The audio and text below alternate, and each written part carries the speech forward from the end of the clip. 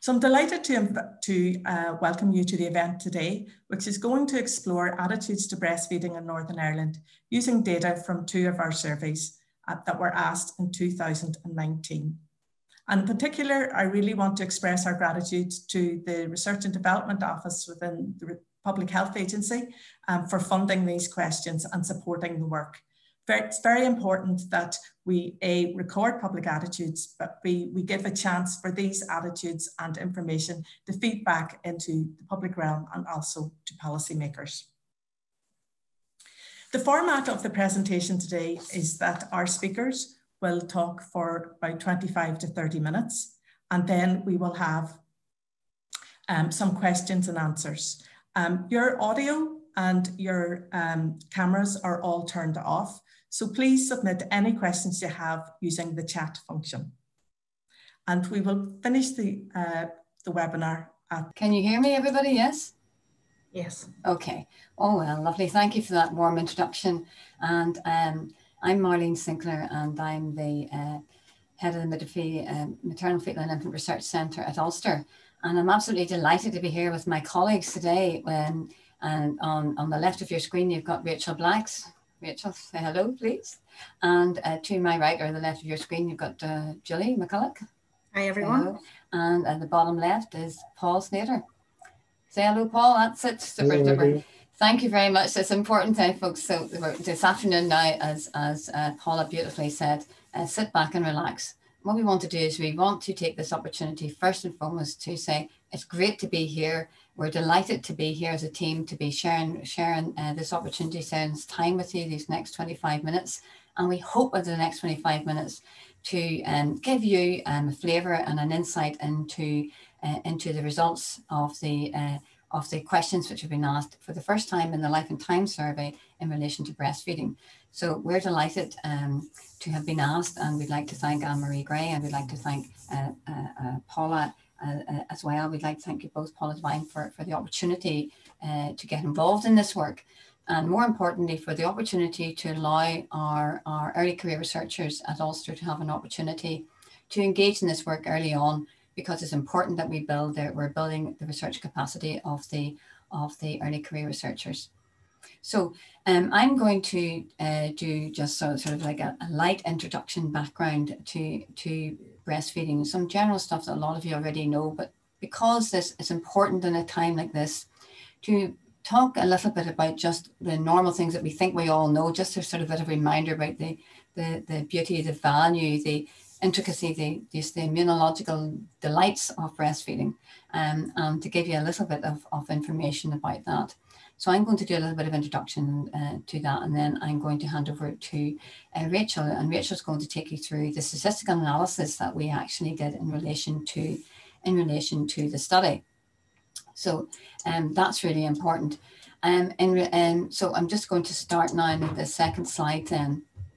In terms of just getting your head around the breastfeeding rates in Northern Ireland, I just want to draw your attention to the infant feeding status at discharge in 2019. So in relation to that data, in Northern Ireland, we know that the total breastfeeding, we've got about 38%. We know that in relation to the breastfeeding in the formula is about 12%. And we know infant formula is 50%. Now, this is based on data that we're very thankful to Janet sharing with us from the 2019 NIMAS data sample. And that was based on a population of 22,040 live births. So thank you very much. It's just, again, just to say to you that in terms of the rates of any breastfeeding, that has actually been increasing since 2017 from 47% up to 50% in 2019. Now that's an important, and it's our first slide, it's an important slide because it's good sometimes just to see that the impact of all of the programs, all of the education, all of the training, the public messages, that they're actually having an effect. So that's a very important slide. Next slide, please. Next slide, Rachel. Yes, that's fine. Sorry. In relation to, again, the beauty of breastfeeding, it's, again, the facts. And there are some facts about breastfeeding that are worth sharing with you. And those facts are just to remember that in terms of breastfeeding, it's a dynamic living substance. Breast milk actually changes, it alters the actual components, and it actually alter according to the needs and the experience of the breastfeeding itself, and also of the needs of the baby. So, you know, and it changes throughout the day. And we do know that it is proven to have health benefits, and that's for up to at least 2 years. It is dose related, so it is important to note that as well as we're going through this. And in relation to the situation that we're facing in Northern Ireland right now and across the world in relation to COVID, there is evidence that antibodies have been identified in mum's breast milk. So, you know, that's just, again, a very important fact to demonstrate how dynamic breast milk actually is. And today we had a meeting with our colleagues in the Department of the Strategic Midwifery Forum, Dale Spence and the leaders, and Alison Little from the Public Health Agency. And today there has been data released in relation to advice about taking the new COVID vaccine. And I think it's very important. It would be remiss of me not just to mention that to you today, because it's so important. So that information will be available. It'll be available on the Public Health Agency website. The key message to share with you today at this moment in time is that if you're breastfeeding, continue breastfeeding. That's a very important fact. Continue breastfeeding. Do not stop breastfeeding. However, at this moment in time, because there is a limited evidence base in relation to the vaccination and pregnant mothers, it is my understanding, though I don't have it factually in front of me to share with you, it is my understanding that the advice is not to take the vaccine at this time. And if you're breastfeeding, don't take the vaccine at this time. Carry on breastfeeding. So those are two messages that I think I'm okay to share with you quite confidently. And if you go onto the Public Health Agency website, I'm sure that the information will be publicly available today. Next slide, please. So again, just a reminder that breastfeeding comes in many forms, and it's the breast milk, as in my earlier slide I was talking to you about the qualities, the beauty of the breast milk, and it is, yes, it is important if the baby's actually on the breast with the nipple stimulating the breast. But in some cases, in some situations, that is not always going to be possible. So we must always be very flexible and have an open mind, and remember that key factor here is getting the breast milk to the baby if the baby's premature, if the baby has problems with, say it has cleft lip and palate, or if the poor little soul has a congenital heart defect. You know, we need to try very hard to find whatever methods are suitable in order to enable that child, that baby, to get optimal breast milk. So it's a small point, but it is important. Next slide, please. And in terms of the longer term benefits, it's important here, in particular with regard to this very first comment here, because Rachel's research is actually looking at some of the impact in relation to mothers who've actually had a bit of a traumatic breastfeeding experience. So my point that I want to make to you today is that when breastfeeding is going well, which is for the majority of people, when breastfeeding is going well, those mental health benefits for the mother, the baby, and the extended family, they're all there. All the good things are happening when breastfeeding is going well, and it's our role, and we put a lot of effort into trying to facilitate, enable, support, provide online support, provide one-to-one support, to provide the education and training that Janet's doing at the department to help people, to help mothers, to help midwives, to actually enhance that education and that support, so that mothers get the benefits from breastfeeding, the babies get the benefits from the breastfeeding. There's enhanced bonding, there's more comfort, and of course, we don't like to talk too much about financial benefits, but certainly formula milk is very, very expensive, and the financial bit is, to me, it's a small point, but it is an important one. Next slide, please. I'm sure you've all seen this slide, but it's such a lovely slide. It is a really lovely slide, and if you haven't got one of these slides, you haven't got one of these posters, they're really lovely to have, because it's about the good things you need to know about exclusive breastfeeding. Now, and again, I want to just be very, very clear that I'm focusing in here now in relation to exclusive breastfeeding. Earlier, I was speaking about getting the breast milk into babies because that's important, and there may be babies who have problems. Now I'm speaking specifically about the exclusive breastfeeding, and the exclusive breastfeeding means nothing but breast milk.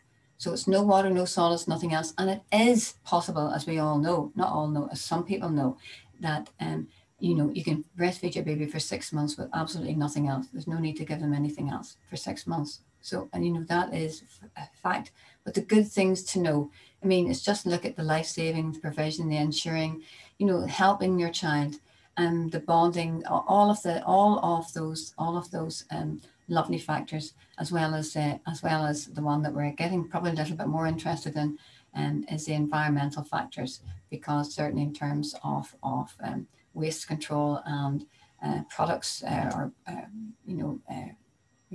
was going to say now recycling, there's an awful lot of packaging and formula.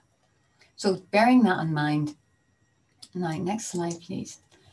Now in Northern Ireland, where we are fortunate to have, well, I think we've got a great start here in Northern Ireland. We have our strategy for Northern Ireland, and we have, and we're just, you know, we're 2/3 of the way there, and our vision is that breastfeeding becomes a social and the biological norm, and mothers will be supported to give their babies a good start in life.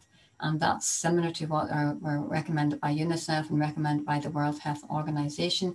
And it's still also recommended, you know, regardless of COVID-19, it is really, really important. Next slide, please. Our strategy has 4 strategic outcomes, and each one of them is really important, because we want to provide an actual supportive environment for breastfeeding right across Northern Ireland. And we also want to make sure that, that the necessary knowledge, skills and leadership to effectively protect, promote, support and normalise breastfeeding, that is there, and that the RHSC has all of that and is sharing all of that and taking that leadership role and taking us forward. And we also want they also want to make sure that they've got high quality information systems in place to underpin the development of policy and programs and support strategy delivery. Now, it's really important. There's an awful lot in that third point. High quality information systems. We need to know how the breastfeeding is actually, is it being initiated? How long how long are women breastfeeding for? We need to have systems where we get that kind of data, and we've got robust data systems.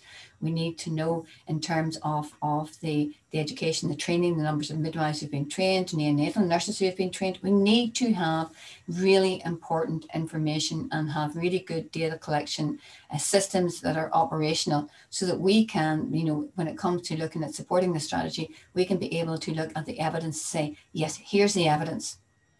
And this last point is very important. And I know that the PHA put an awful lot of work into this, an informed and supportive public. And that's why it's so important to mention to you that certainly for myself and the team that are here today, we are all delighted that the HSE has been providing some funding for our Doctor of Midwifery Research Society, which was established in 2007. One of the key aims of that is to actually promote and develop and breastfeeding research. And we just had our 4th annual research conference on breastfeeding, where we brought together, you know, key researchers, brand new research, really innovative stuff. And we've actually been building this platform for years, and we have another one set up for next year. But that again is an output from our PHA and from the visionaries like the Nicola Armstrongs, the people who actually see and believe, and the Janet Cobbetts who believe that the work that we're doing is really, really important. And that outreach, we have a specific outreach to the public, and we are working with the Breastfeeding Northern Ireland Network, with the team there, and with Maria Hearn and her group, and we're working with the PHA, and we're also working with the Breastfeeding Implementation Strategy Group.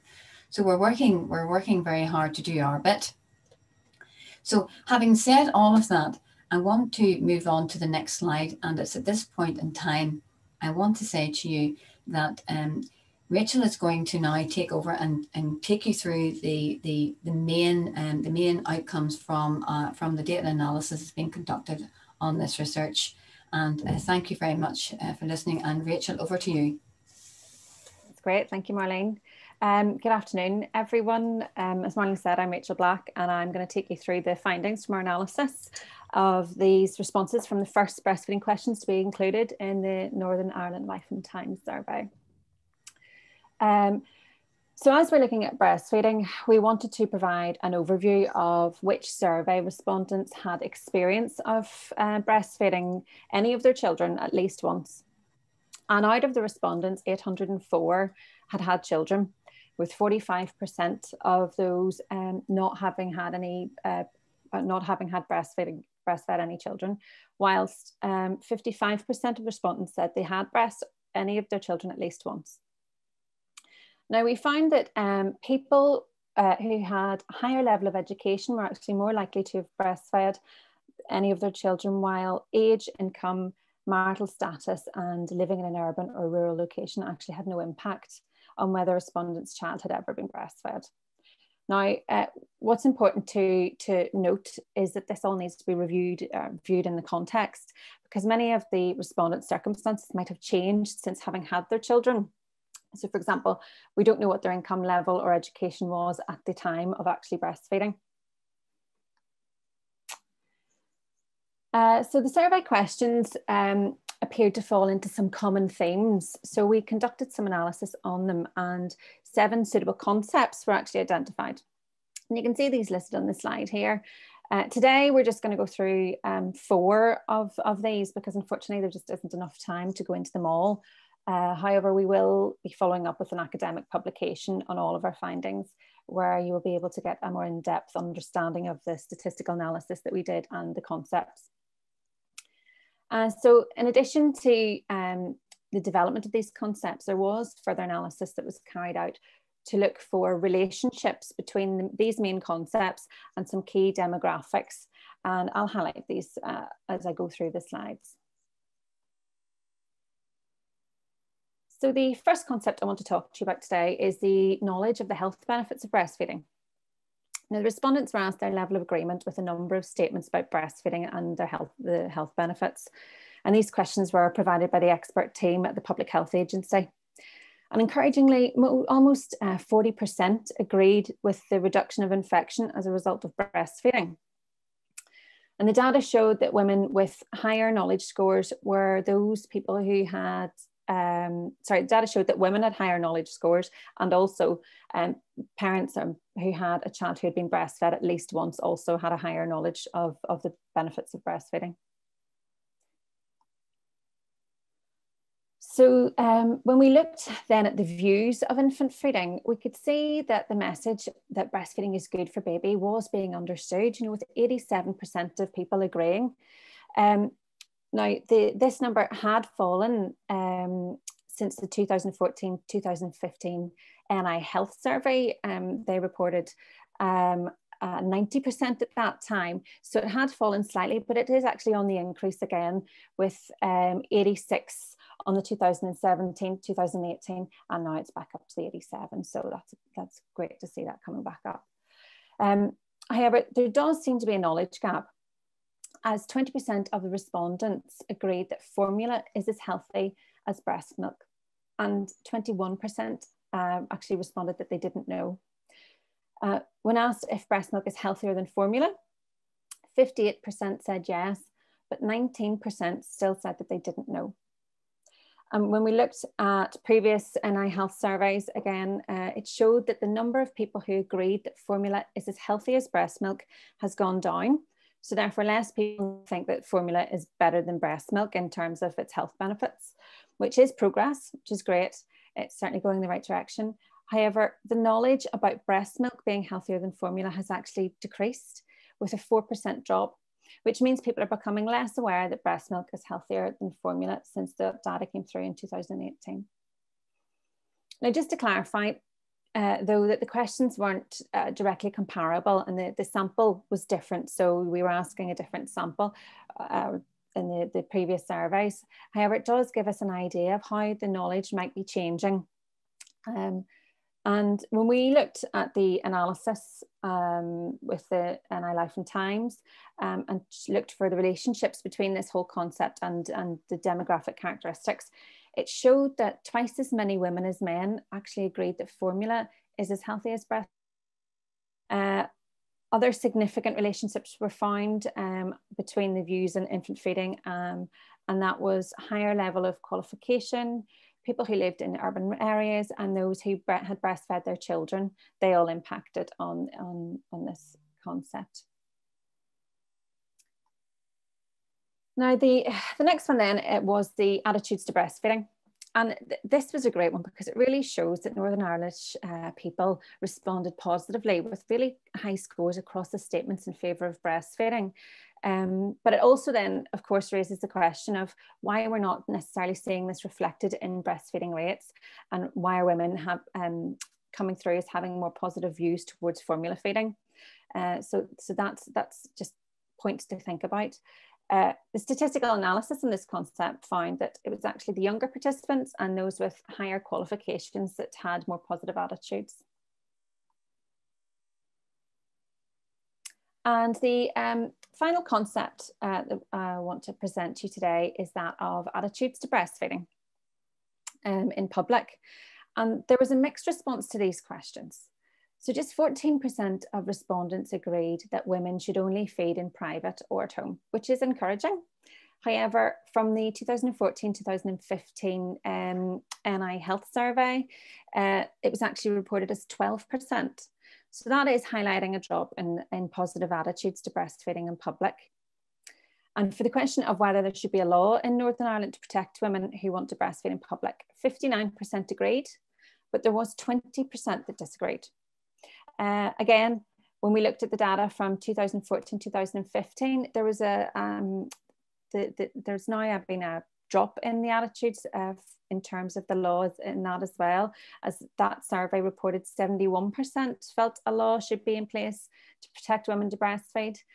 Of course, these are things we can only look at the data that has been presented in NI Life and Times, and it's important to think that there may be a number of different reasons for this, but it is an interesting just to see those changes. Now, further analysis into this concept found that the significant characteristics which positively impacted the respondents' attitudes were their age, their level of education, and those who were on a middle income, and also again urban residents tended to have a more positive attitude towards breastfeeding in public. And I just want to highlight as well that currently in Northern Ireland, women who choose to breastfeed in public are protected by the sex discrimination law, whereby they cannot be treated unfairly for breastfeeding in public. And the Breastfeeding and Welcome Here scheme also allows businesses in Northern Ireland to identify that they are happy for women and they're supporting women to breastfeed their children on their premises. And they, when they sign up, they get a window sticker and a certificate that they can display to show that they're part of the scheme and invite women in. So just some key messages were women that were found to have a higher knowledge of the benefits of breastfeeding. And indeed, parents who had any breastfed children also had more knowledge of the health benefits. There was a small number of respondents who found breastfeeding to be offensive or distasteful, but it was small, and that was really encouraging. Interestingly, there was twice as many women as men that agreed that formula was as healthy as breast milk, and then overall, the analysis found that the key characteristics which were related to a more positive attitude to breastfeeding and breastfeeding knowledge were actually younger people, those with a higher level of education, and people who were urban residents. Now, I think whenever we were conducting the analysis, it's very important to consider the high number of don't know responses. because that will have had an impact in the statistical analysis. And this is something we will be addressing in our subsequent publication, just to explain that a little further. Unfortunately, I don't have time now. But, you know, it will be available to read. So really, in conclusion, the report showed us that the factors influencing decision on infant feeding methods, I mean, they are complex. However, the NI Life and Times data really highlights that the transference of knowledge and early education on breastfeeding health benefits and support systems, you know, needs to be addressed. We didn't have time to report here today on the Young Life and Times data. However, we will follow that up. But one of the things that did come through on that was that young people were actually keen to see some education come through on breastfeeding. And I think that's really encouraging to see that the younger generations are thinking about breastfeeding, they're positive about breastfeeding, and it's something that they want to learn more about. And I really think that would be a really important key consideration to think about in terms of policy and further research. And again, just to reiterate what Marlene had said, you know, we're giving a lot of thanks for the help, advice and comments that we had from Janet Calvert and all of the team really at the Public Health Agency there. It was very much appreciated, and thank you for taking the time to do that. And just thank you very much for listening to us today, and if there's any questions. Okay, thank you very much to Marlene and Rachel, and also to Julie and Paul as well, who are behind the scenes and now hopefully coming in. Yeah. I should also have said that all four of our presenters today are members of the Institute of Nursing and Health Research at Ulster University. And as you've said, there will be more publications coming out of the data in due course. So we now have some time for questions, which hopefully all four of our panelists will be happy to talk about. We do have one question so far, which is asking about the link between higher education and breastfeeding, which you highlighted. Is there any evidence that women in employment, which requires higher educational qualifications, also perhaps have better maternity provision? For example, maternity, paternity leave provision in the universities is higher than in retail sector or other sectors. Could that contribute to the higher levels of breastfeeding among higher education women? I mean, how much of an influence do you think the maternity provision does have on people's attitudes, or importantly on their behaviour? Because obviously people may have a positive attitude towards breastfeeding, but may feel that their employment situation means that they can't actually do that. That's a very interesting question. Now it's got quite a lot of it. It's got quite a long tail. So maybe in terms of the data, maybe Paul, if you just want to sort of like let's focus on the data first of all, and then let's have a discussion about this, because we were actually, that question would require quite a bit of data analysis in the data set. Realistically, in relation to the data set, I don't think it's something that we could really achieve in this data set. It's a very specific question, and it would require that question to be included within the survey prior to it going out. We can look at the data again and see if we could possibly extract that information or to identify that population or subsample. But it's short answer, no, we can't prove it or disprove it at this point in time, because we simply haven't measured it. Thank you. Julie, do you want to add anything? I suppose if women who are in workplaces where there is better provision for maternity care, it may be that, as we know from other breastfeeding research, that's extra support for those women to breastfeed. And support, as we know, is one of the key influencing factors in whether someone is able to breastfeed and continue breastfeeding. So that very well could have an impact on how long or whether they initiate breastfeeding. But as Paul says, I don't think the data is allowing us the opportunity to analyse that in this instance. but it's definitely a really, really interesting question. Thank you very much, Rachel. Do you want to add anything to that? I think I would agree with Julie. You know, support is such a huge factor when it comes to breastfeeding, and I think that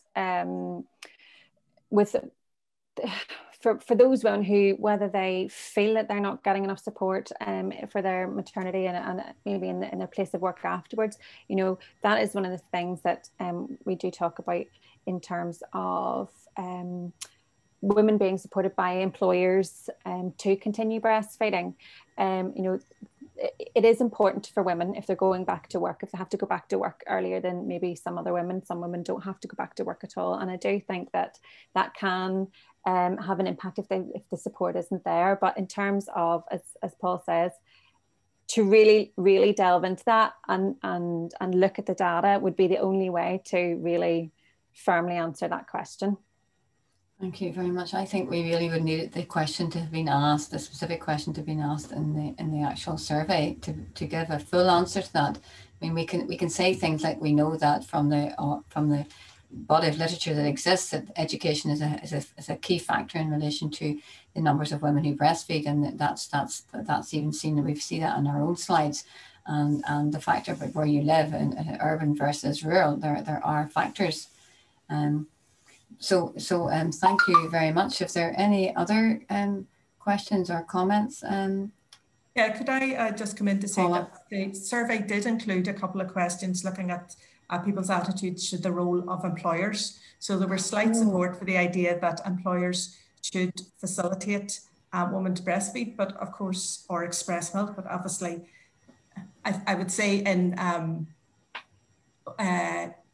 different jobs, or we have to look at the context of different jobs and different employers and the different pressures. So the reality might be very different, even though there may be support for that. There's also a question about the role of employers as well, but I know that will be something that you'll be looking at in future publications. So there's a couple of other questions. One is asking about education to the partners of the breastfeeding parent so that they can understand and provide support to them. Again, that's something we briefly asked in the survey, and not something that you reported on today. But perhaps is there something you could say about? Yes, well, let's just start with Paul again, just in terms of the data, and we'll give everybody a chance to make a comment. Paul. Sorry, I'm trying to read the question here just to get a better idea. What was it again? The question was, is there well, the question won't be in the data, but I was just raising the issue of partners of breastfeeding parents. The question was, is there enough education being given to partners of the breastfeeding parent so that they can understand and provide more support to them? Now, obviously, we wouldn't have asked that in the survey, but obviously the role of the partner is very important, and was there were a few questions relating to that. Yeah, there was two questions relating to that, but then also just picking up on the fact here of the initial question, because we have two parts to this question. One is looking at the behavioural aspects of breastfeeding and the likes, and then one look at attitudinal, and predominantly attitudinal. But on the behavioural one, the respondents that completed this were male and female, and they were providing information from male and female about the behaviour, the breastfeeding taking place in at least one child within the family. And what we got was an equal response from both male and female in it. So there seems to be an engagement with males is already taking place in that. And also just alongside that, we also see that in the subsequent more complex analysis, there's not a great difference according to gender in many of the attitudinal questions. So there is a fair bit to say that the males are pretty clued in with what's going on here. And it's not just quite specifically a gender issue. Now, a proviso on top of that is we're dealing with the responses that we have here. But in subsequent analysis that goes on later on, where we look at the don't knows, what we're seeing is that there is a fair percentage, there's a gender effect occurring in that don't know category.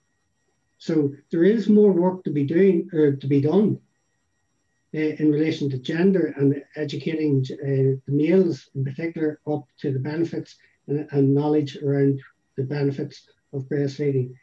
But at the moment, there's a fair bit of evidence there to show that they are pretty clued in to breastfeeding behaviour and what goes on, what the benefits are already there. Thank you, Paul. Julie? Yeah, just what Paul has said there that the survey data looked at, and what we had presented there was parents who had had a child who was breastfed, and that there was no difference. So yeah, just exactly what Paul has said, but there is more work to be done around the don't knows. And I think it's also important to say that in the Young Life and Times that young people, both male and female, were really interested and wanted more information for themselves. And there was a very small number who felt that it was more for young women than for young men. But overall, they all wanted to have breastfeeding information and felt that it would be important to them for the future, obviously. So, but a gender issue remains with the don't knows, as Paul said. Thank you. And Rachel? I would, I think just reflecting the fact that there has been a gender split in the don't knows would suggest that those, you know, assuming that it's male partners, that would suggest that there's a gap in their knowledge. And in terms of providing education, I would say, you know, anybody who maybe doesn't know the impact of breastfeeding and the benefits of breastfeeding, things like that, would absolutely benefit from some more education on that. Because in order to support someone, if you have a partner who wishes to breastfeed, I think knowing those things that the benefits to the child can help a family make an informed decision. I think when it comes to infant feeding decisions, it's important to ensure that it's an informed decision. And if they're making that decision as a family unit, then the partners, the more knowledge and education that they have on breastfeeding means that they can make an informed decision. Otherwise, it's just not informed, and they're, you know. And I would say that yes, it definitely would be of benefit to educating all and everybody on all of those sorts of factors. Mm-hmm. So thank you. So hopefully we've answered the question sufficiently, and I think what you're hearing resounding here is yes, the answer to that question is yes, there is a need for further education. It will have an impact, and we support it. And in terms of the data that we've been given the opportunity to look at, there is more to be unearthed, there's more to be revealed, and hopefully further analysis, and that will come out in papers. But it is a factor. The gender is a factor, and we didn't look, and we haven't looked at you know, same couples. So just to, you know, certainly in terms of same-sex couples, as in females, where there's been breastfeeding, because it wasn't in the surveys. Just as a small point, just sometimes, you know, people get a little bit twitchy about that, but it wasn't in this data at this present moment in time. But we are conscious of the fact that will become a factor later on. Thank you. So, Paula, what was that? Is there anything else? Thank you. Well, very gratifyingly, there are a few oh, good. questions saying excellent, thank you. So that's what we always like to hear. Oh, thank you very much. Also highlighted in the chat where people can go on the website to find a full list of the questions that we did ask. And also to say that we are recording the video, and it will be recording the event, and we will make this available on the ARC website in due course. Just take us a week or so to get it edited, and obviously any publications we will be mentioning on the website as well. A question coming in: was the panel surprised by any of the results? For example, the low percentage of respondents who understood that bottle-fed babies are at a higher risk of sudden infant death syndrome. I mean, as I say, the knowledge questions, there was that battery of about 7 or 8 knowledge questions at the start of the survey, asking people if they about how much they knew about those particular health benefits, both in terms of health benefits for the baby and health benefits for the mothers. As you highlighted in your, I think it was about your second slide, Rachel, that there was quite a variation in the level of knowledge that people had, and a huge amount of people, of course, people saying don't know. Were you surprised in particular, say, in terms of the cot death question? Do you want to answer that, Rachel? Seeing you started there, I don't want to interrupt you. I think really for me, the thing that really surprised me the most in terms of the knowledge questions was actually the percentage of don't knows rather than any specific question. Because I think off the top of my head, I think it was something between 47 and 67, 68, I'm not 100%, something in the 60s percent of people actually responded don't know to each of those statements, to each of those questions. And I think for me, that was quite a shock, more than any specific question, just that sort of range of don't knows. And I think that really highlighted, it was a really pertinent thing to come out of that, because again, as we mentioned with in terms of education of partners and everything like that, it just highlighted a gap there in the knowledge. So that would be my view. Thank you, Rachel. Julie? Yes, well, actually, Rachel and I worked, we all worked together in this, but it was one thing that Rachel and I had discussed, that we were quite surprised that knowledge is available, but it's not just being translated into messages that the general public can use. And I think all messages relating to any research that's carried out should follow those rules, that they're usable, that they're understandable, and that they're helpful. And perhaps there might be some work around the translation of research into messages for everyone to use in relation, and so that they can make the informed decision around how they choose to feed their baby. Thank you. Paul, you were going to say something about the data? Yeah, over a glass of wine, I sort of trawled through the data, and I think there's a couple of things, and it's already been mentioned. The don't knows were fantastic. Not fantastic in the sense of fantastic, but interesting to look at statistically, in the sense that we were seeing that there's predominantly more males were indicating that they don't know, particularly around the knowledge questions and asking about that. And then when we see very clear, discrete questions such as breastfeeding is embarrassing or the likes are beneficial, to give it a positive angle as well, we're seeing very clear responses. There's only about 4% of don't knows correlate. When we looked at the don't knows and delve deeper into it, we're seeing that there's about a 2-to-1 ratio here of males to females included within that don't know group, especially in those much larger group that Rachel has already alluded to.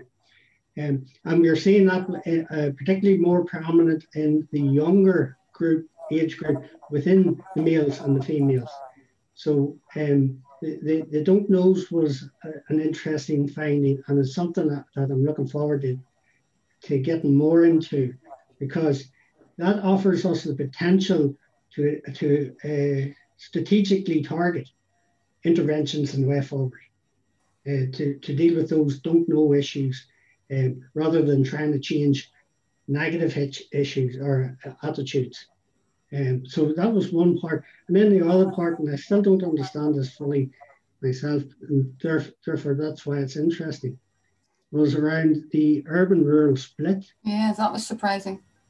In a fair few, what we've seen was that the people in urban settings tended to have a much higher, or much more positive attitude towards breastfeeding than we did in the rural settings. That was quite, for somebody not coming from the breastfeeding background, then that was something interesting to me and stood out for me. I'm so glad we had a man on the panel. I'm so glad that you were part of this, Paul, not just because of your statistical knowledge, but also because of the fact that you are a man and you're a father, and you have an interest in this subject area. I just wanted to say that the slide, that particular slide, you know, Paula, in terms of that slide that we presented in relation to the knowledge of the health benefits, out of that slide, there was one thing that did impress me, and we have had a chat about it as a team. And the one thing that impressed me was the fact that the majority of individuals actually had a grasp of the one of those, if it was to select one of those particular knowledge questions in relation to the one that I personally believe we have the most evidence, or the best evidence, the best quality evidence, the grade A kind of evidence, that is in relation to the infection. And out of that particular slide, the majority of individuals did actually, out of those who responded, the majority of them actually selected that. So I was actually quite pleased to see that. So hopefully that answers the question. So I think we've all been pleased with different things. We've all seen different things, and it's been quite an interesting journey for us, and enjoyed answering that question. So could I just come in here on that question, Marlene? When we're talking about the don't knows, yes, we're please. Designing our Life and Time survey and Young Life and Time survey. There's a lot of debate about should you allow people to say don't know in response to a question. I mean, obviously, it's really nice if we can report the proportion of people who agree with something, or the proportion of people who disagree with something. To have don't knows, people saying, oh, well, I don't know, or I can't choose, is a bit messy. But Life and Times and Young Life and Times are attitude surveys. And I think it's very important that we allow people to say that they don't know, because I agree. We all have strong opinions in some things, and then there's other things you're asked about that you may have never thought about in your life. And it is important that people say that they don't know. And I think in relation to a topic like this, where organisations who are developing policy or publicity campaigns, this showing that there's a high proportion of the public don't know something actually is in a way more useful than knowing the proportion of the population who does know something. So it's it is kind of a battle that we often fight. Oh, please don't take that question out. Please don't take that response out, because it's really, really, really important. Because for us, you know, from an educational perspective, the don't know means if you ask somebody something they say they don't know, of course they're going to be challenged then to think, well, you know, where do I get the information? It might inspire people, encourage people to actually go and looking for the information and go and seek answers. It has an information seeking factor that I don't think we should underestimate. The questions do that to people, because everybody's affected by whatever it is experience, whatever questions we ask them.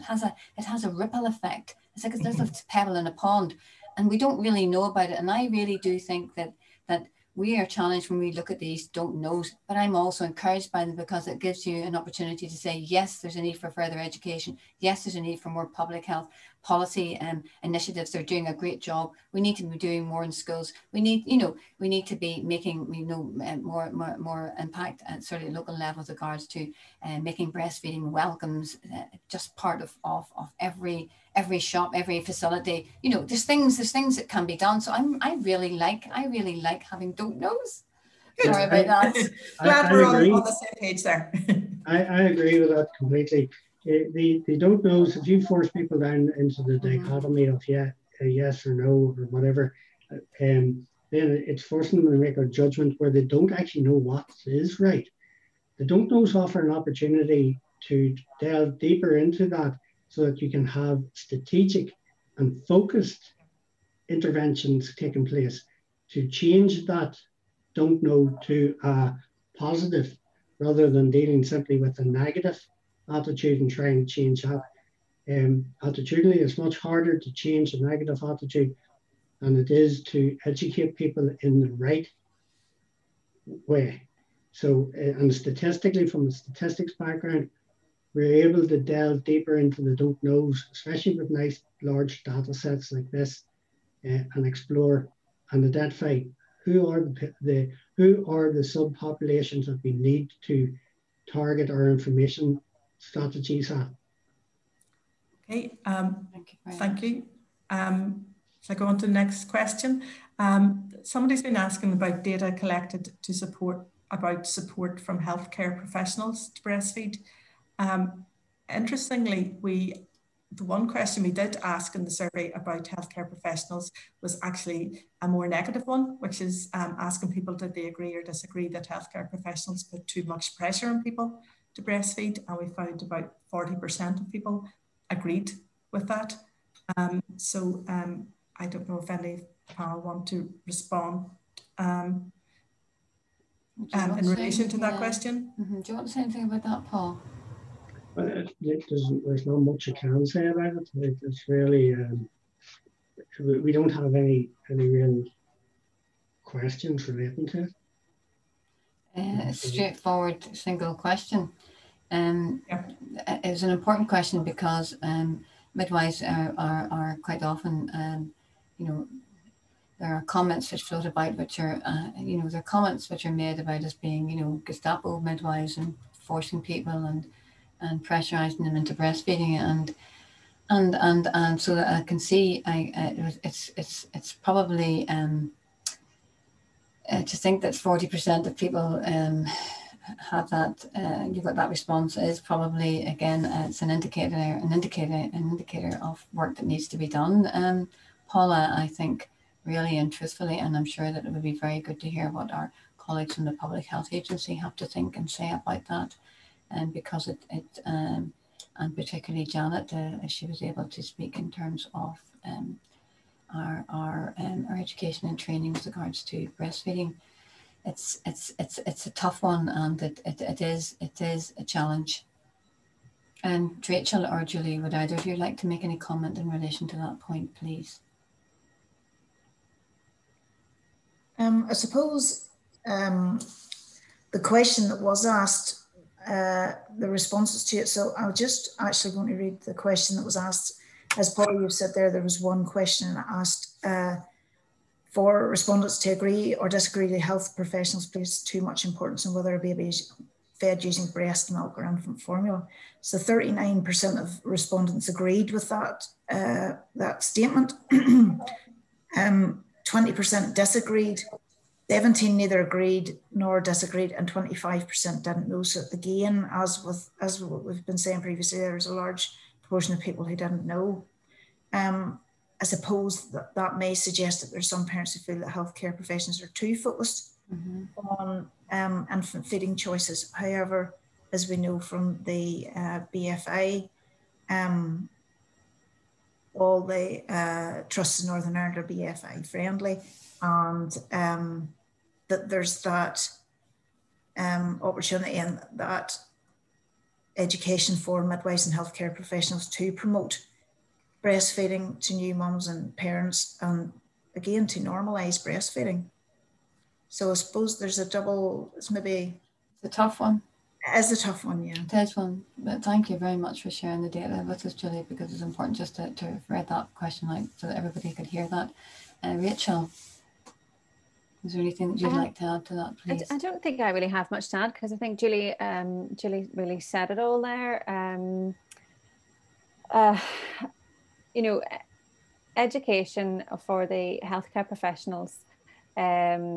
Obviously, we want all of our healthcare professionals to have up-to-date knowledge, so that they can be confident in the advice that they're providing to women and their families. So because the question wasn't there where we were asking, that specific question, whether they felt or whether the families or women felt that they had enough education and support from healthcare professionals, the question really was whether they felt there was too much focus on the feeding, by healthcare professionals.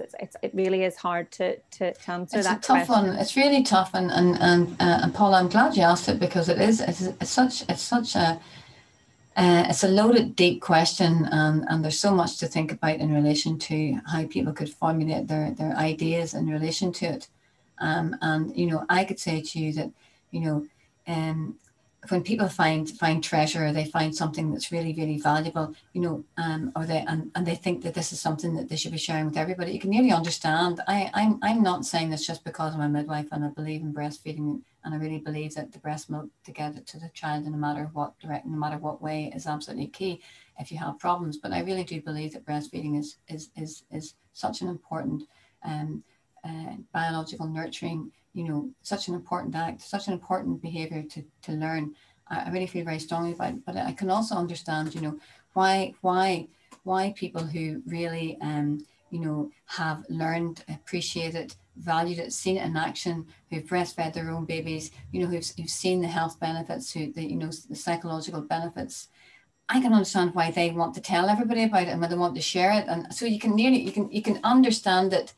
You can understand how they can do that. But you can also understand how people who are sensitive and are having a bad day, or having the breastfeeding's not going too well for them, they may feel that pressure from midwives. But I know in my heart and soul, midwives are trying to do their best, and they know that this is that in terms of infant nutrition, in terms of the health of our nation, the health of the future of our children, that to give it your best shot, to do your very best with it, and give it, to keep an open mind to it, and if you've had a bad time, try the second time round. You know, don't give up on it, because really and truly, you know, it is such an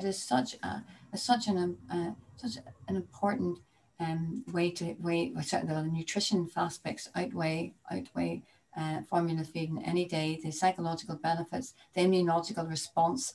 I mean, when you even think about little babies who've got severe heart disease, and when they are actually to the breast and they're breastfeeding, though they're struggling for breath, they're struggling for air, their oxygen, the saturation levels, you know, everything sort of adjusts just because that human nature act, that human contact, that one-to-one, that loving bond, you know, there's just so much more to breastfeeding than I think we really haven't really captured it. So I can understand how midwives really want every single woman to give it a shot, give it a go, put the baby to the breast, give it a go. Don't be afraid. Don't you know, don't let, you know, past history or experiences or life, or don't let them things stop you from making that bond with your little baby and trying your very best to breastfeed, or to give the baby the breast milk. I mean, I know midwives, I have colleagues who actually, you know, they've actually, you know, they haven't breastfed their babies, they've expressed their breast milk, and their husband or their partner has actually given it to the baby in a bottle. And my colleagues might not even want me to say such a thing. I have no problem with that. The baby's getting the breast milk, the mother's giving the baby the breast milk. It's all about having an open mind and saying, you know, we've got to give this breastfeeding, we've got to normalize it and think, what's the normal thing to do? Yeah, that's normal for children to know. That's normal. That's how we do it here. And here's a few variations, and you know, this is the way forward. That's how I see it. Sorry, I got rabbiting on there, Paula. It's just I shouldn't have got onto that topic. My colleague should have shut me down. So sorry. Well, I just think it shows what, you know, you've highlighted what a complex and emotional subject it is, and there's a lot of factors that go into this, but obviously we've got the health benefits on one side, we've got other people feeling pressures on other. I think what a full exploration of the data will us get a better understanding of people's attitudes, and you know, when it, as you say, in terms of the breastfeeding strategy, it's about making about normalizing breastfeeding, and the survey data will give us a good understanding of perhaps what the state of play is now compared to the data questions that have been asked a few years ago in the health survey, and perhaps when we go at the end of the strategy in a few years' time, perhaps have a look and see what the situation is there. Well, it's just after 3 o'clock, so I'm afraid we've run out of time. I think it's something that we could sit talking about for a long time. And we've some fantastic questions here. Sorry that we weren't able to get to them. But as I say, this is just the start of our analysis of the data, and you know, perhaps we could have another event at some other time, yes, perhaps in a more less structured. Indeed, perhaps we may even be able to meet face to face someday. Yeah. So that might be. That'd be lovely, wouldn't it, to see each other? Well, thank you so much. And I mean, I can't thank you enough for this opportunity to just talk about something that's so terribly important to me as a person, and as a researcher, and as a mother and granny. So thank you so much for the opportunity to share this with you, and thank you for to Rachel and Julie and Paul, because really and truly teamwork together, everybody achieves more. And I really hope that you find the discussion even more fruitful, because you have the variation of opinions and knowledge and expertise. And thank you very much, Paula, for the invitation. Thank you very much. Thank you. Thank you for